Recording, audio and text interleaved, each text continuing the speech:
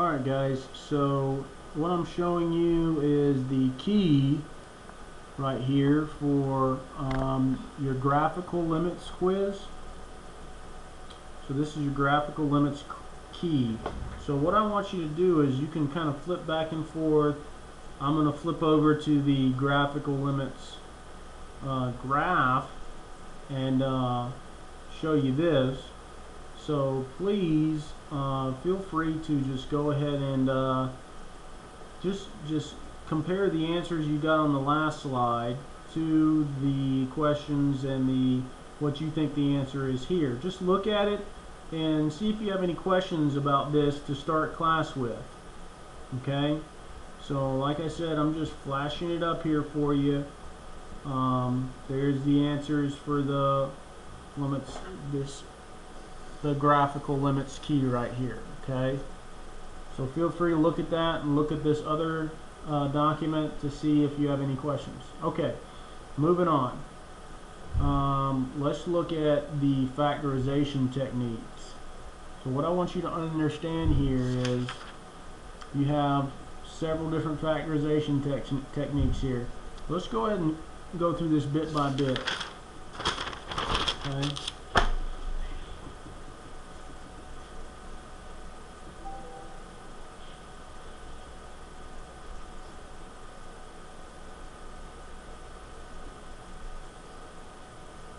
Alright, so I'm just writing it down real quick.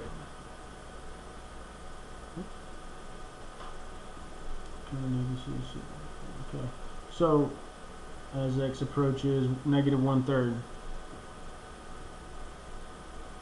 Okay, so basically here's my function. Now this technique that you got to recognize here is the difference of two squares. What this means is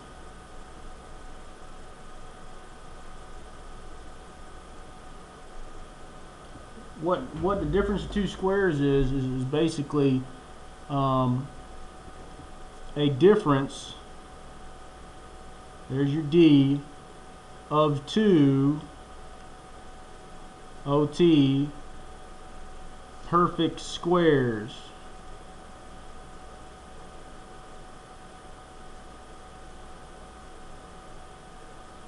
Okay, well that doesn't mean much because you can basically look at this and do it by guess and check. Alright, so basically this difference of two squares, you recognize two perfect squares, 9 and 1 are perfect squares, and a subtraction. That's all you need to see. That's it. Okay, so 9x squared and -1 perfect squares. Now so you guess and check this. Basically you want two things that multiply to give me 9x squared. Let's do 3x and 3x. And two things that multiply to give me -1. Well, that's +1 and -1. Okay, I check this and it gives me 0x all day long. Okay, so 3x minus 3x is 0x all day long. Now the trick is just to remember, then when you have a difference of two squares, all you're going to do is square root the first. That gives you the 3x. And square root the second. That gives you the 1. And use a plus. Let's see. Plus and a minus. That's it. 3x and 1 plus and minus. Okay, so there's a perfect square, difference of two perfect squares technique, and it's fairly easy. You've seen it a bunch, but if you had a brain fart on your quiz, you've got to remember it. Okay, so let's go on to the next one. Oh, the bottom. Okay, so we factor the top.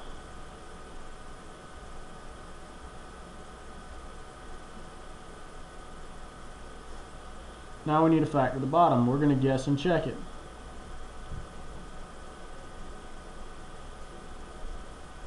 Okay, well, I'm going to guess 2 and 2x and 3x.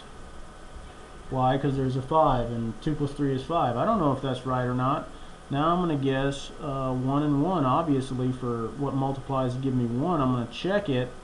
3x, 2x, adds to give me that 3x plus 2x is 5x. So I'm good. Those are my factors. So limit, as x goes to negative 1/3. Oh, I can write it up here, sorry. 2x plus 1, 3x plus 1. So here you have these canceling out. You got your 3x minus 1 over 2x plus 1. Let me zoom in just a tad. Okay, now you can plug in your negative 1/3. So you got ditto 3 times negative 1/3 minus 1, or 2 times negative 1/3 plus 1. That's negative 1, cancel. Negative 1 minus 1, that's negative 2/3 plus 1.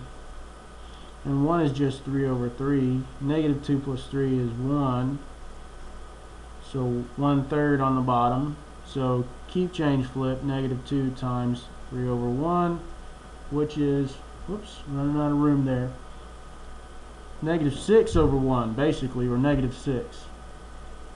Alright, so that's what you should have got for number 1. Alright, so if I didn't make a mistake. 2. Let's look at 2. Alright, well, maybe we can just talk about 2. No, we can't, because it's different. We got to do it.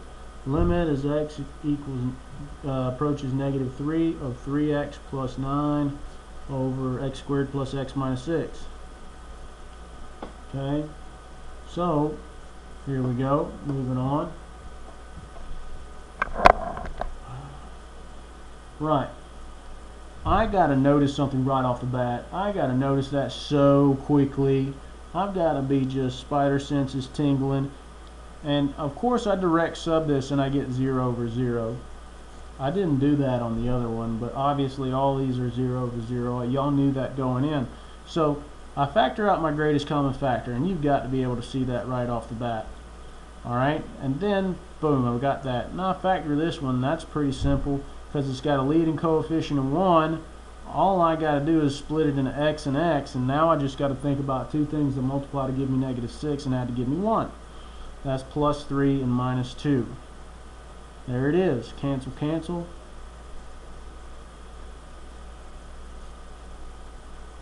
Plug in that negative 3. You end up with 3 over negative 5, or negative 3/5. Okay?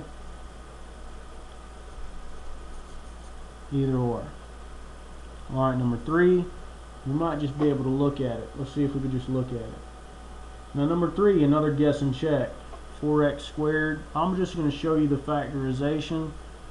4x squared minus 11x minus 3. Well, I think I'm going to combine the 4 and the 3. Okay, that's the bell. I'm going to finish this and get back to class. I think I'm going to combine the 4 and the 3 and make it negative, because that's going to give me my negative 12. Okay, and then I'm going to combine the well, all that's left is 1 and 1. Okay, 1x to make the 4x squared, and then 1 to make the negative 3, right? Yeah. Okay, so those are my factors for the first one. On the bottom, that's difference of two squares. Square root of 16x squared is 4x, square root of 1 is 1. So I've got 4x plus 1, 4x minus 1. Remember the pattern we just talked about. So you cancel, cancel. Colin McClure and Haley Wilson, please. And now you just plug in your x, which is 1/4, and I don't exactly know what that gives me right there. But there you go. There's a few factoring problems. I need you to look at this and just kind of understand what we're doing. Okay, I will be back with more.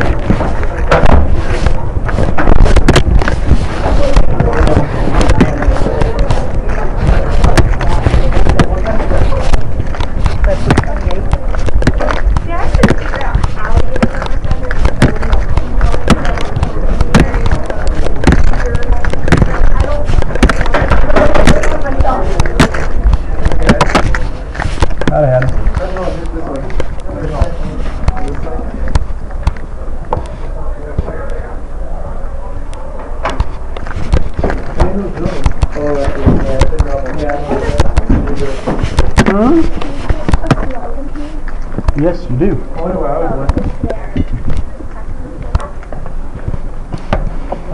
No. Y'all will take it when they force me to make you take it.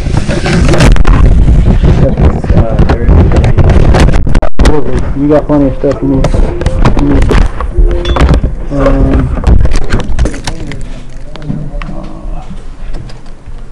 So, you missed Thursday and Friday? Yes, sir.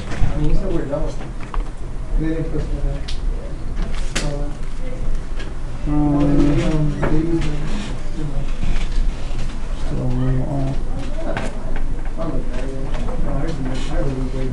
We did Friday. This is your review of everything from the week, except for the greatest common factor work. And we did the first 8 right here. So since you missed a few days, I just want you to get comfortable. Take a look at it, see what you can do, see what you can't do, see what questions you have. We'll just take this later.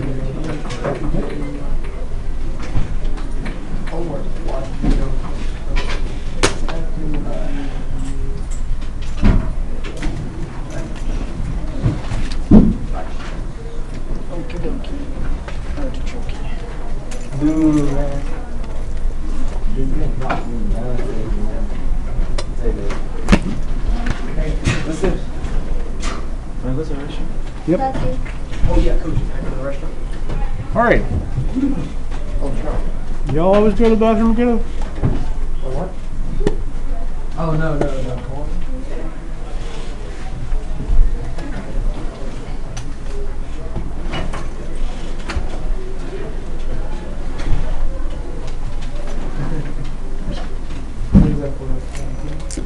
Yeah.